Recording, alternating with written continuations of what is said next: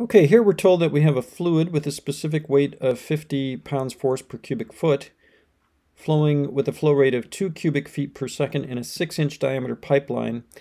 Under those conditions, the frictional stress is 0.5 pounds force per square foot. And we're asked to find the head lost per foot of pipe. So the units of that will be in feet per feet, because head lost is in feet and then per foot, so it'd be feet per feet. And then also how much power is lost per foot of pipe, so that would be horsepower per foot. So let's go ahead and get started on this. So we're told, so we're trying to find the head loss per foot of pipe. So the head loss is going to be the major head loss that we're dealing with here. It's a major head loss just due to the viscous effects. And that major head loss is just the friction factor times L over D times the velocity head. Okay, let me go ahead and rearrange that to just solve for the head loss per unit length. So that's simple enough. So we're at that point.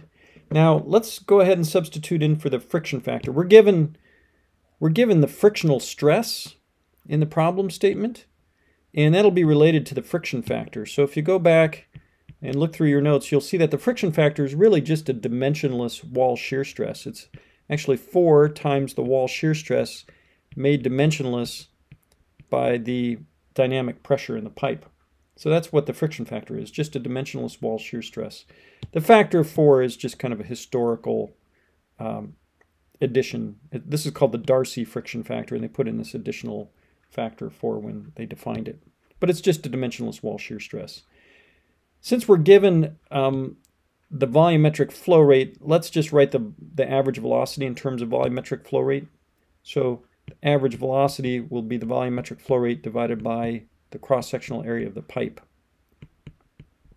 So that's that. So we can go ahead and use the given data. So we're told that the volumetric flow rate's 2 cubic feet per second. We're told the diameter is 6 inches, so that'll be 1/2 foot. And from that information, you can find the average velocity in the pipe just from this expression.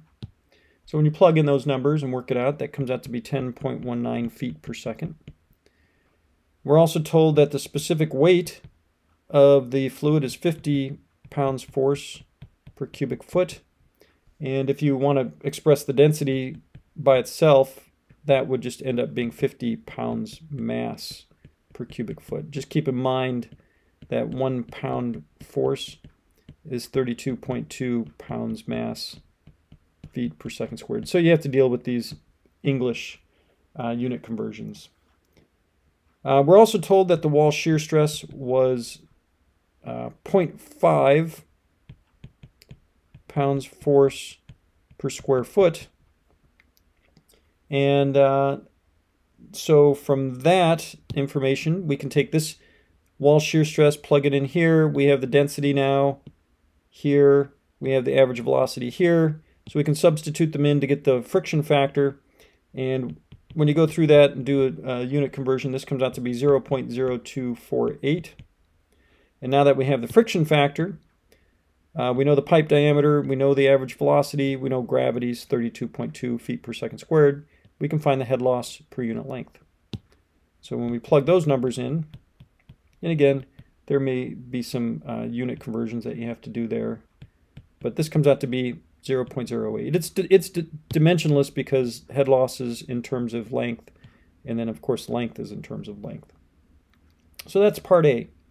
So really for part A, the key thing is just knowing how to express the head loss, the major head loss, how that's related to the friction factor, for example, and then knowing that the friction factor is related to the wall shear stress. It's just a dimensionless wall shear stress. Those are the key components of that. And then the rest of this is just some unit conversions you have to be careful of. Now part B is to find out what's the power lost per unit foot of pipe. This one's a little trickier.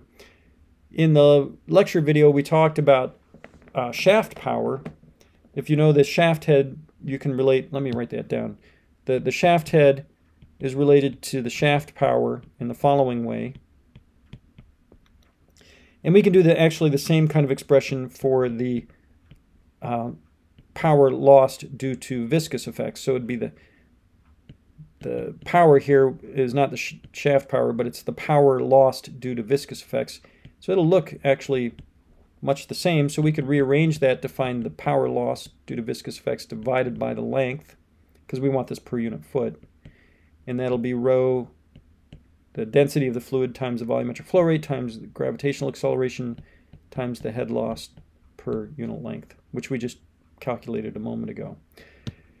And we have these parameters, right? We have the density, it's 50 pounds mass per cubic foot. We know the volumetric flow rate, that's the 2 cubic feet per second. We know gravity is 32.2 feet per second squared.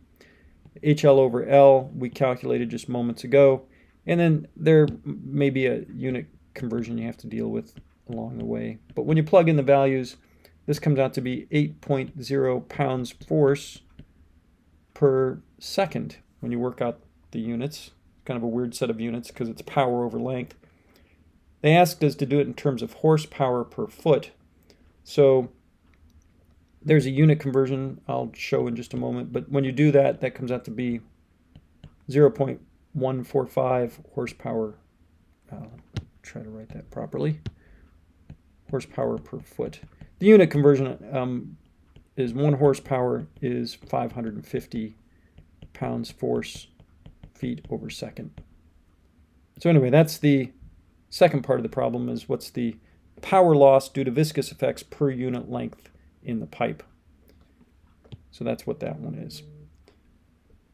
Okay, so in this problem, this one's a little bit trickier because it goes back to remembering some definitions and such. So for part A, it was a matter of knowing what the major head loss is in terms of the friction factor. And then also, this is probably the hardest part, is knowing that the friction factor is a dimensionless wall shear stress. And then for part B, it's a matter of knowing how to relate the head quantity to a power quantity. So it looks very much the same as like the shaft head term, but it's just for head loss. And then the other difficulty in this problem is just unit conversions, knowing how to go between pounds force and pounds mass, and horsepower and pounds force, and so on. Okay, we'll go ahead and end the example there.